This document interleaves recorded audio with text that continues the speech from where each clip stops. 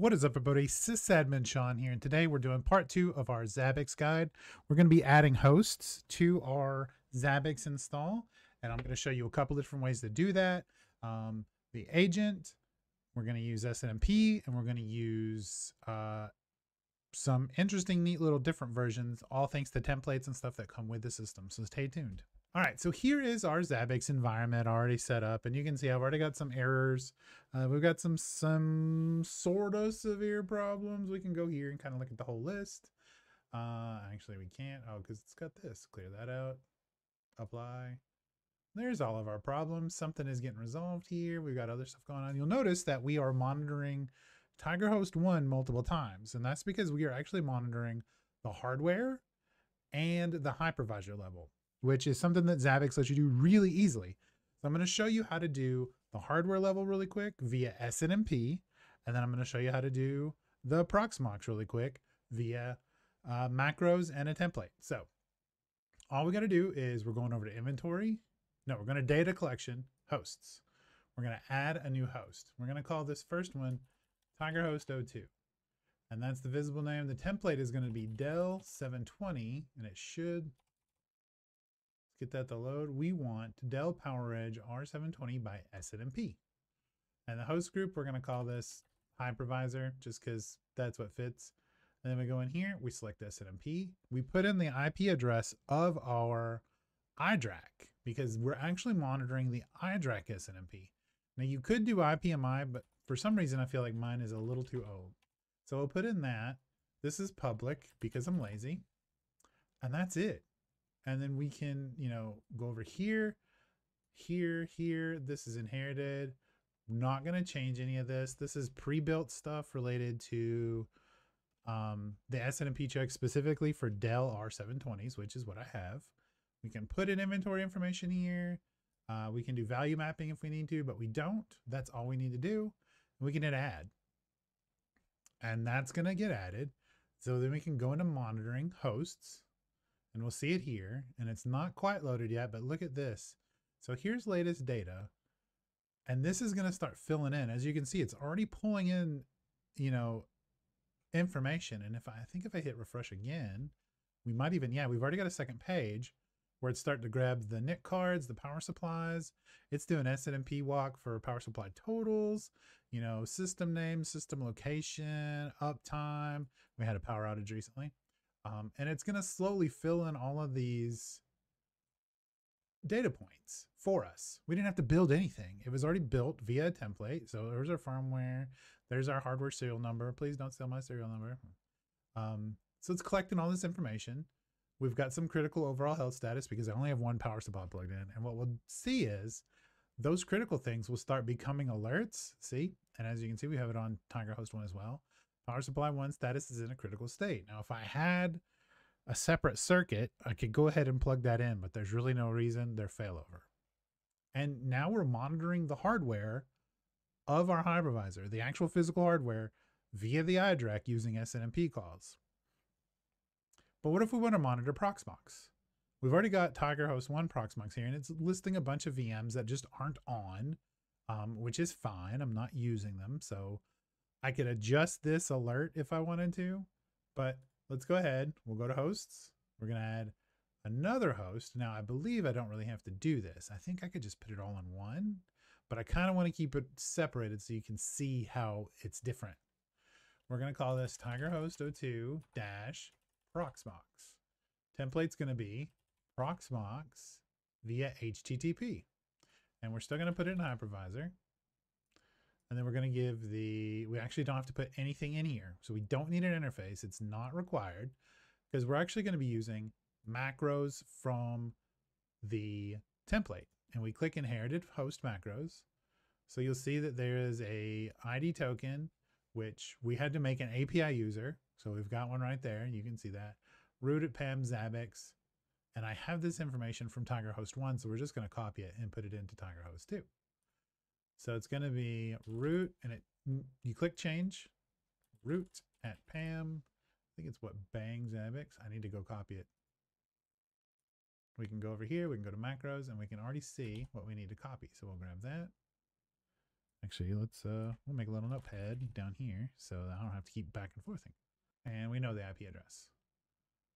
So let's create this host again because we backed out.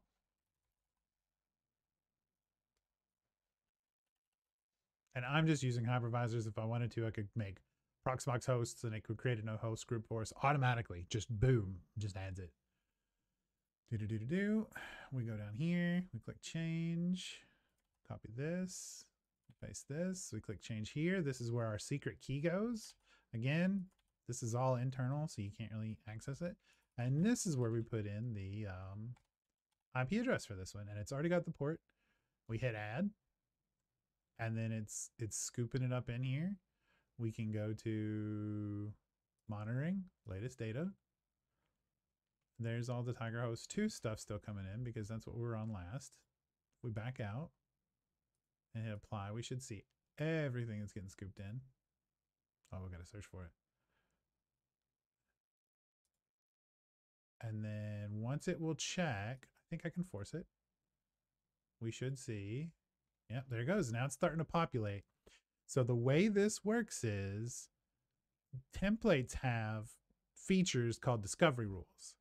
And as it scans the system using that API user account that we just made, it is going to scan through the system, find information about the VMs and everything. Proxmox is sending information to Zabbix for us to just let us know, hey, do we have access to the API service?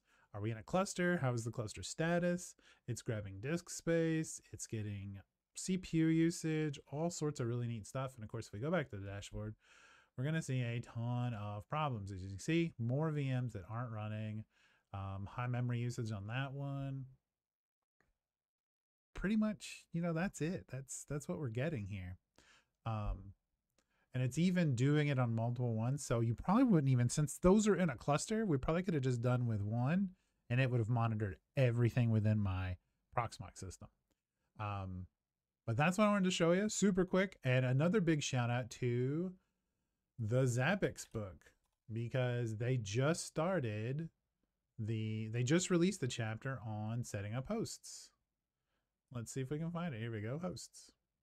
So they talk about adding hosts, host names, host groups, how to do all this, simple checks, host interfaces, which is what we were working on today. So they have the agent, they have SNMP, JMX, which I am not familiar with all, and then IPMI. Now, technically, I should be able to get my hard order work via IPMI, but Dell iDRAC is a little confusing there. And they even have IPMI host settings. Oh yeah, I was going to show you the Zabbix agent. Super easy to do. We just go to, there's actually a really neat thing, Zabbix agent download. If you go here, there's this really cool feature. Let's say we're going to grab it for Linux. Actually, that's not what I want. I want Zabbix packages. We'll do 7 LTS. We'll do Rocky Linux. We'll say OS version 9. We'll say agent. We don't have to get anything else. It will give us all this stuff. And we've already got all that set up. So we should just be able to go right here. Copy this. Hop over to our Zabbix VM, which is already set up to look for agent. And I don't know if I can paste in here. I have forgotten. Pop in here real quick. We do not. DNF install Zabbix-agent, I believe is what it said. Yep, it is. So we'll hit yes here. We'll get that installed. And then we'll go back and we'll see, do we need to do anything else? No, we just need to start it. System CTL restart or enable. So it starts by default. And then system CTL start Zabbix agent. Now that's installed. We haven't configured it. There's a lot of things you can do to configure your agents. I don't think I have to do it on this one just because it's on the local host. But let's take a look at our problems, monitoring problems, because we want to make this go away. So let's go to Zabbix server. Let's go to latest data. And let's see if we have the Zabbix agent showing up now. Well, it looks like we do actually, because we're already pulling information in here. So let's go back to problems. Is it still a problem? It is still a problem.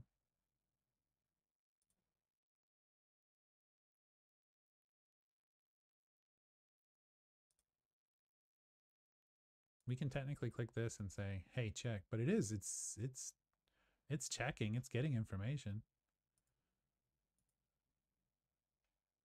Let's go to Zabbix agent is now available. So that's cleared up. So it should be gone. Yeah, I don't see it anymore. Let's go to our agent monitoring hosts. Zabbix server. Enabled Zabbix agent availability is now green. So it sees the agent and it's talking to it perfectly fine. And as you can see, we also have all these wonderful little problems from our hardware and our Proxmox host. But that's it. That's super easy. It takes it's a little nervous when you first start, when you're like, how do I do this again? Data collection. Okay, because I'm wanting to collect data. And then I'm going to go to hosts because I'm going to add a host. And I'm going to click create host or import. But the templates are really wild. So if you want, like, there's so many choices. There's regular templates, applications, cloud, databases, network devices, operating systems, power. So like we could probably, let's do this. Let's check this out. The Zabbix server. We could go here. So it's already got Linux by Zabbix agent and Zabbix server health. So I was going to add Linux, but we don't have to now because it already pre-added those. And we could still do Linux by SNMP, Zabbix active agent, which don't really need to do for this, but it is available. And then of course it's the loopback address because it's itself. So that's it. Super easy. But thanks, and we'll see you in the next one.